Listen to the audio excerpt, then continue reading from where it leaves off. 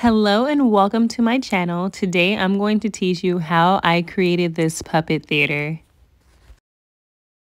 The items that we'll need are 2 wooden crates. So I did buy these at Michael's and I don't need to paint all of the sides. So it's not that I was being lazy, I just didn't want to waste paint if I don't need it, because the way that we're going to build the puppet theater, the parts that are not painted are not going to be showing. So I just painted the bottom, is very important to paint, and one side of this. So you can also paint the inside like I did as well. And we are going to be using some red curtains for the puppet theater. I actually haven't even opened these yet, but I have an idea of how I want them, so we'll see if my idea works. And then we'll need some little tiny screws. Not screws, these are nails. So we have some nails and then a hammer, and I have scissors, but I don't, oh yeah, and scissors for the curtain. I'm showing you the parts of the crate that I didn't paint, so it's the bottom and one side, and I'll show you on the other one as well. You'll want to make sure that the wooden parts are together because they will not be visible. Then you want to take a wooden stick. I previously measured the stick and cut it so that it was fitting to the crates.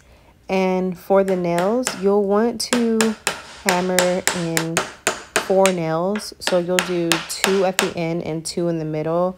And this will be the top of our puppet theater. So we're going to flip it over so that we can do the bottom.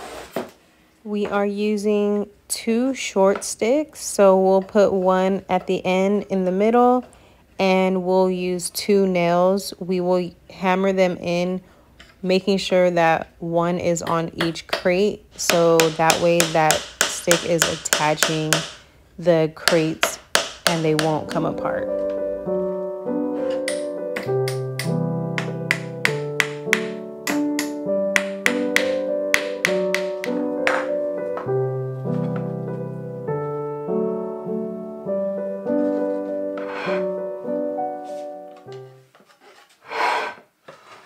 As I flip over the crate, you'll notice that I have a stick that I put underneath the crate.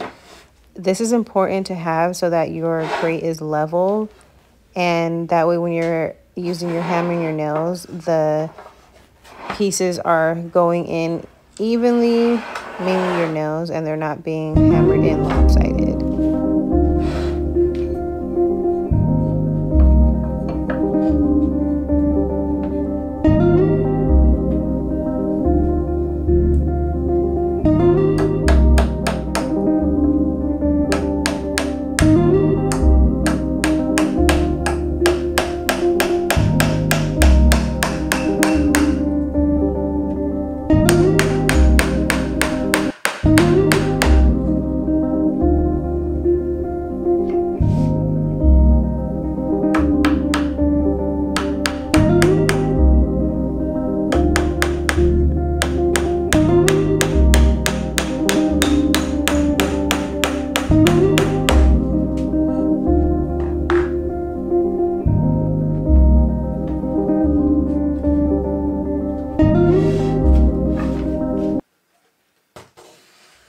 Now that we have our crate flipped over, we're going to grab our long sticks and then we're going to hot glue it to the side of the crates.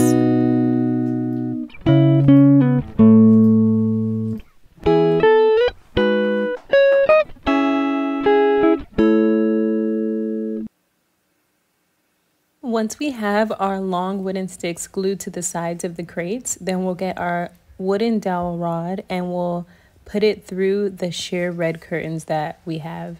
Once we have our stick with the curtains on it, then we're going to glue it on top of the 2 sticks on each side of the crate.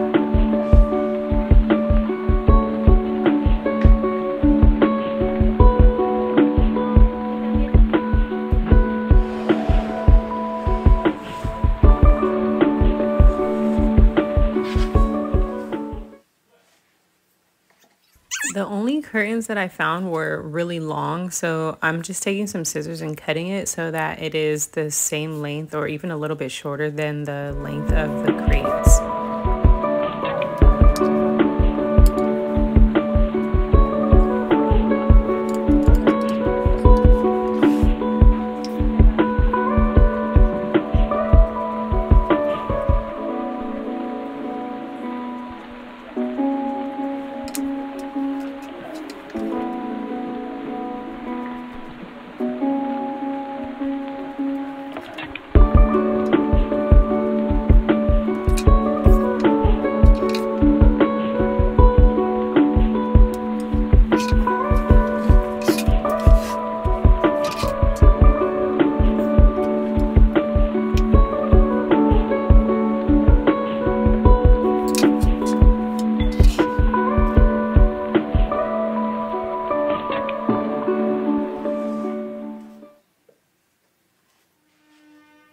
If you look at the crate, you'll notice that there are those lines, and I don't want it to be see-through like that, so I am using foam board and I'm cutting pieces of it to put inside of the crate.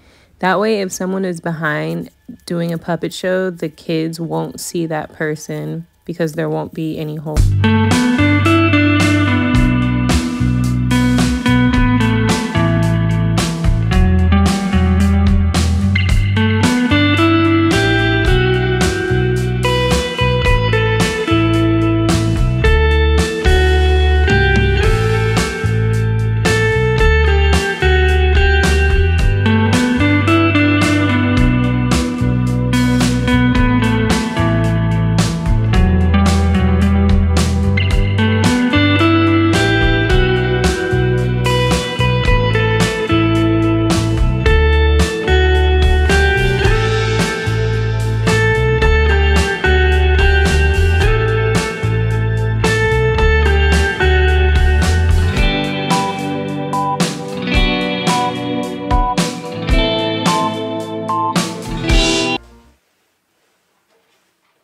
Now I'm adding letters, and I cut these out on my Cricut Maker using felt. So once I have all of my letters spaced out evenly, then I'm going to use my hot glue gun to glue it onto the crates.